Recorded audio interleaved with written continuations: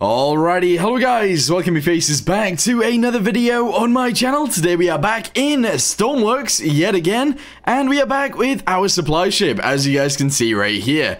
This is the last iteration that we actually ended up doing. We have changed the bridge from that to this. We've actually added some funnels to the top of the bridge as well. We've added also a mast on the top of that. Honestly, I'm thinking this is looking pretty good. What we need to do now is to actually add some engines to this.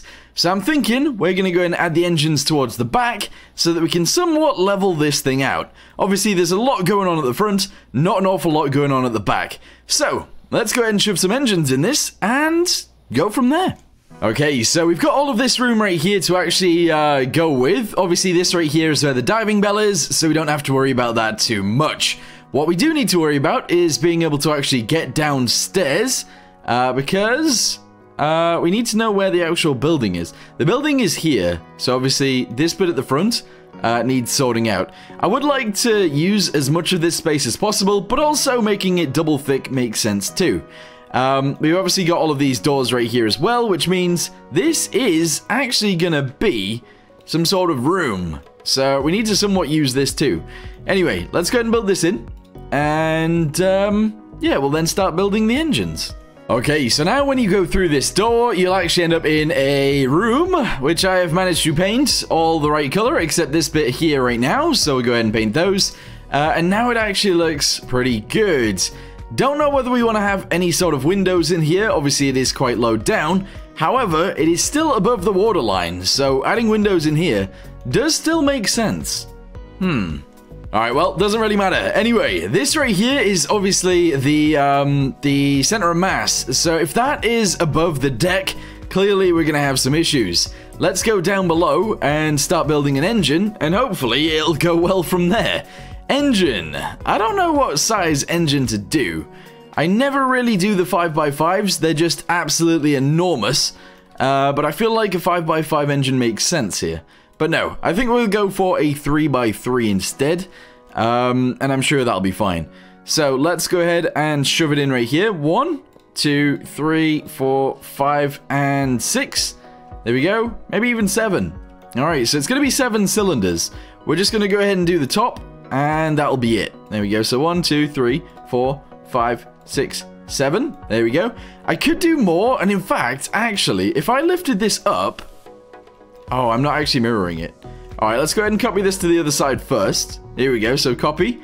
It is 2 away from the wall. There we go, paste it in. And then we're going to go ahead and grab all of this and all of this down to there. And then we're going to cut it. We're going to move it up to the ceiling. There we go. We'll paste it in, and then we should be able to actually put these on the bottom as well. Here we go, so we can have another 7. That makes 14 cylinders per engine.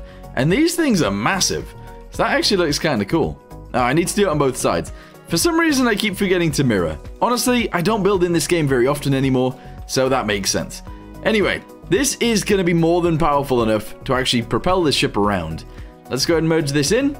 Oh, we can't even merge it in. Alright, do this. Now merge it in. Merge, yes. Merge, and merge. There we go. Delete this, and there we go. So these are our engine blocks. They look very strange, but that's fine.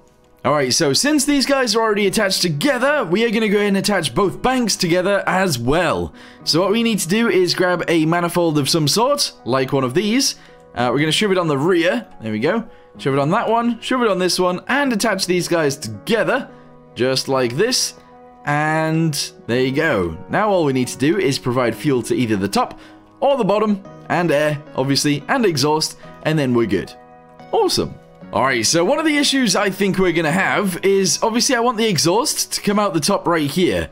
In order to do that, I need a pipe going straight down through there, all the way down through the floor again, and down through the floor again, and again, into here? Oh no, even further. We need to go even further than that. There you go. And then that's going to have to go all the way back to the engines, which is all the way back there. Holy, that is actually really far. I'm also going to box this off as well, just because I can. And that's going to go all the way to there, and all the way to there. Okay, cool. So yeah, I'm going to go ahead and get a pipe from the funnel all the way at the top, all the way back to the engines, and we'll go from there. Alright, so let's go ahead and shove these guys into here like this. Awesome. And then we'll just box all of this off like that. And that is good enough for me. So those guys do actually work. Yeah, each of these, except that one on the end. That one doesn't work. So actually, let's make it work. Let's go ahead and shove this guy into here. And then we'll shove a pipe onto there. Just like this. There you go. And now each of these will actually emit the exhaust. Good. And there we go. So the pipes actually come all the way to the back and the exhaust is now connected. Should this be more than one pipe? I'm not entirely sure, but for now I think that's fine. So we're going to need a fuel tank somewhere as well. I am thinking right here in the center makes sense for a fuel tank, so that's where we'll actually add it in. So let's get some white. There we go. We'll actually build this off to the side by about 2, sure. We'll build this back to here and we'll attach this together like that. There we go. And then I think we could probably get away with doing this. Whee! There we go. Nice. Go ahead and shove these guys together right there. And then this guy could go all the way in, just like this. And then obviously we need to fill that in at the top, just like that. So there you go. Fuel tank has now been added. So let's go ahead and delete this guy and this guy. Oh no, you know what? Let's do it on this end. So delete this guy and this guy. Get ourselves a fluid meter, first of all. And then we're going to need more than that, aren't we? So fluid ports are going to go right here at the side. And I'm actually going to go and shove them in by one. That's okay. We then need like a spawner and a meter. So put that there. There we go. And we need the spawner as well. Yes. There we go. And then we are going to actually delete this. Have this go through the floor. There you go. Come over to here and go in through there. Okay. Pipes are needed. Yes. So that one obviously needs to go down. It then needs to go backwards. On this corner, it obviously needs to go sideways. And then this side, it needs to go up. Okay. Don't know how that's going to connect onto there. But I guess if we go to engine, we can actually just attach it straight on with a fuel thing. Yeah, fuel manifold. Shove that onto there like this. And now, essentially, it is all connected. As long as we add the pipes back, obviously. So connect that one into there, and these ones into here. No pumps needed. Fantastic. Okay, so one of the next things that I want to do is actually delete the floor on this thing, which might seem like a very, very strange thing to do, but let's go ahead and try it anyway. So all of this down to there, go to weight. Here we go, weight blocks. Very nice. Go ahead and make them white for now, and shove those guys into there. How much has that moved the actual thing? Alright, so it's at the headrest right now. Let's continue this and see if we can lower it even further and bring it backwards even further. So do all of that. There we go. Attach all of this together like this. And let's see how low it is now. So it's going backwards and it is going down. But I don't think we need it to go backwards much further than that. So let's go to the other side of this. Here we go. Delete all of these out to there, pretty much. And do this go all the way back into there. Excellent. We might have some floating issues after this, but we'll see. Alright, cool. It's getting there. It really is. We're then going to go ahead and do these guys down the sides right here. All the way down to there. Okay. And we're going to have to do even more than that. There's so much of this needs doing. Alright, there we go. That looks good. And then I think I might even continue it backwards even further. So do something along the lines of that. Alright, cool. Where is it now? It's very close to the deck level, but still higher than the waterline. Interesting. Okay, so let's go and drug this in so it's all the right color, and then actually spawn it in and see what it looks like. I'm really not sure if it'll look good, bad, ugly, I don't know. Oh, look, it turns out... Okay, I have no idea. I don't know what just happened there. What in the world? So I think we've made it slightly too heavy, obviously, because now it's actually very low. Because what we haven't taken into account is the fuel. Because obviously there's quite a lot of fuel on board. Let's go ahead and remove some of these. Let's go with like 2. Backwards to around there. And then refill that in with these guys, which obviously aren't weight blocks. And try that again. Here we go. So paint this. Good. Go again. There's going to be a lot of trial and error with this, I think. But that'll be fine. Right, there we go. So it's spawned at the floor again. I don't know why it keeps doing that. That seems very strange. And now there's still water on the deck. How do we solve this problem? Okay, so this is the situation we've got it in now, which is pretty nice. I'm going to add some weight to the back, because obviously that's a little bit too high. But the rest of it actually appears to be working quite nicely. It is floating. It is just above the waterline. Sorry, just below the waterline, so just below the deck. And, yeah, that actually seems to be working quite well. It also actually seems like it's sort of stable, which is quite nice too. Obviously, when a wave hits this, we're going to have some more issues.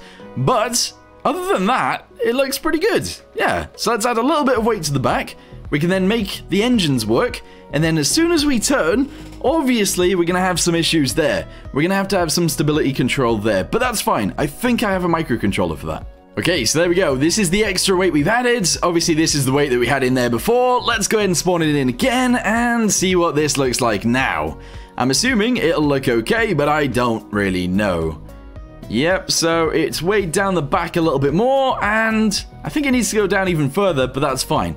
So yeah, I'm actually really pleased with the way this is floating now. None of those will actually float properly. Maybe the first one, but after the first one, none of those actually float properly. They will tip over because they're all top heavy, which makes sense because they're actually all very tall. But yeah, anyway, this is looking pretty nice. Let's get the engine some air, and then we'll add some running gear, and then we'll get it going. Okay, so currently this is the air manifold right here. We are going to shove it straight into the wall, which may or may not make sense. So let's go ahead and do this guy right here like this. It's then going to go straight into there. This is then going to be deleted as it goes upwards. And essentially, this is going to be where we get our air from, just up here. Which, again, may or may not make sense. So, let's get ourselves a pipe, shove it on there like this. Hopefully that's the right way around. It does actually appear to be. Very good. Let's go ahead and shove a pipe straight from there into here. It's going to be this color. And then we obviously need a straight pipe from there going upwards. So if we can, let's get it in white to begin with. We are obviously going to have to paint this, but that's fine. On multiple different places. But yeah, that's okay. So grab ourselves the color, shove that onto there, shove all of this onto here. Very nice. All of that onto there. And we're actually going to need a fluid port on the top. Otherwise, obviously, it won't work. So, fluid pot right there. Grab this. Shove that onto there. Excellent. Air supply quite high above the deck, so it should run quite well. So, we've got fuel, we've got air, we've got exhaust. We obviously need some coolant now, so we could use seawater, as we've tried to use before. Or we could use, like, radiators somewhere. It depends. I kind of like the idea of having, like, little boxes on deck with radiators in. I think that would be kind of cool. But also kind of weird at the same time. I'm not sure. But anyway, we don't need to worry about that just yet. What we do need to worry about is engine stuff. We're obviously going to need one of these. There we go. So we can shove that onto there like this. Don't know which way around that's supposed to go. Is it different? I don't know. Is that supposed to be different on each side? I have no idea. Wait. Yeah, I'm not sure. Anyway, what I think we need to do is essentially grab one of these. So that guy is going to go on that side, obviously. We're then going to have a clutch on this side. 3x3 clutch. Shove that on there like that. And then we need to work it all out. So we're going to need actually quite a lot of starters on this. Not going to lie. So let's go and have one there. And we'll do 2 on the bottom as well. Here we go. There we go. We're not going to do any coolant pumps or anything like that on this thing. And we're not going to do any alternators because we're going to have generators at the back. That makes sense. So, pipe. Here we go. We're just going to go ahead and have this go down, I guess? I don't know. Where's the water line on this? Yeah, I mean, realistically, I think it should come out around here. So let's go ahead and delete that real quick. Have it go through there. And then we can line that up. Maybe. I don't know. I don't know. So have this get sent backwards. There we go. And actually, no, maybe we should have it go this height. Oh, it is this height. Excellent. Ooh. Alright, okay. So I'm thinking we actually send this through a straight pipe like this. Here we go. Backwards to there. And then it'll turn from here. So actually we go this way once. And then we send it backwards from there out the back. Although that is going to have to go down by 1. Which is fine. You know, that's okay. We can do that. Maybe it should go down by even more. because the propeller is going to be like sticking out by a lot here. Yeah, that ain't it. I don't know what to do here. So we'll angle it down. We'll have it go down like twice.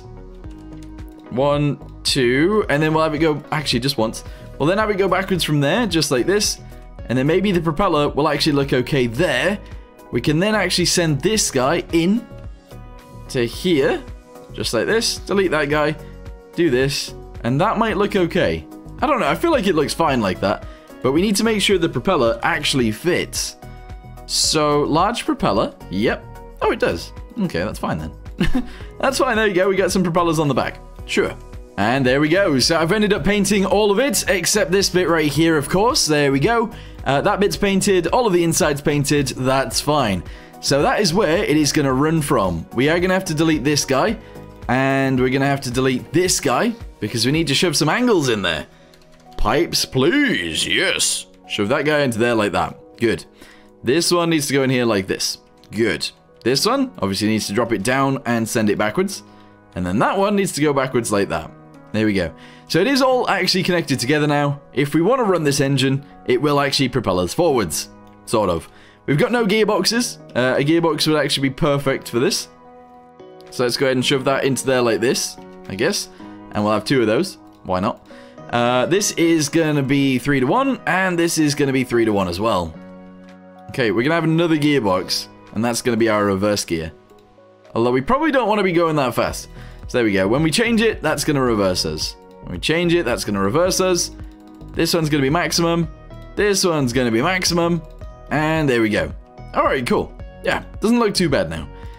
The other thing that I wouldn't mind doing, that I actually kind of want to do, is case this in, maybe not this green, but like the same color we've got on the deck. Here we go. It's going to go down there. And we are going to essentially turn this into, I don't know, like a crankshaft thingamabobby. Not a crankshaft. That is obviously not the right word. A prop shaft. So that's going to go there. We're going to do the same on this side, obviously, straight into the wall. And maybe this looks okay, but at the same time, obviously, it probably doesn't. So there we go. Right, good. We've got all of that on there. It looks very weird coming out of there and doing this, but that's fine. I could move this up and actually have it come straight out of the engine, but we're not going to do that.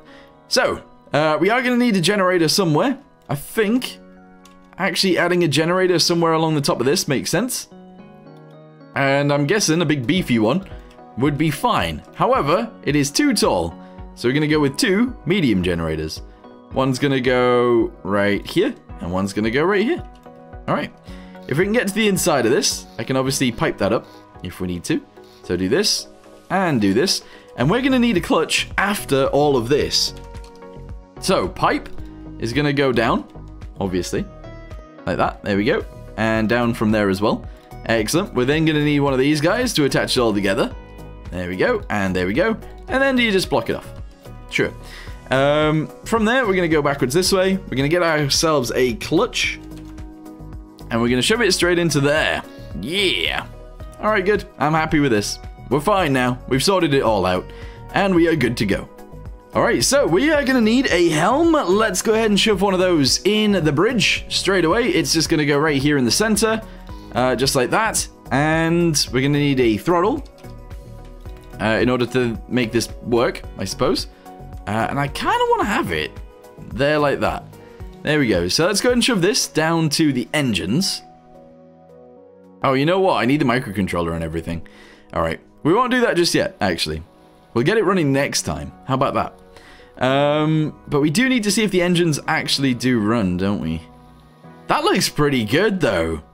That looks really good. I'm really happy with that. Yeah, so I'm thinking for the coolant, by the way, we will actually put it on the deck. I think that'd be quite nice. And obviously the engines do need to be working. And at the minute, we've got pretty much everything set up except the coolant. So, I guess we could put the microcontroller in. Let's just do it.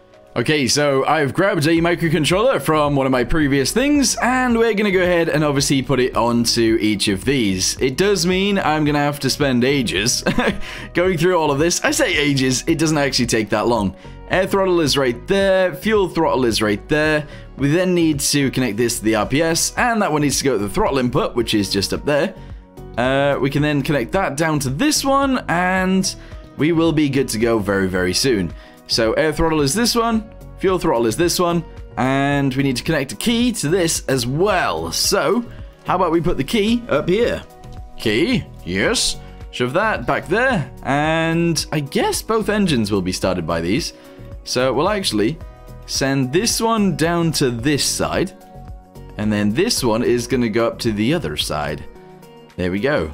So start engine on the left, start engine on the right, and throttle for both engines. Although maybe we could have a throttle for each of them. That could be kind of cool. I don't know. Anyway, we just need to see if they work, so spawn it in.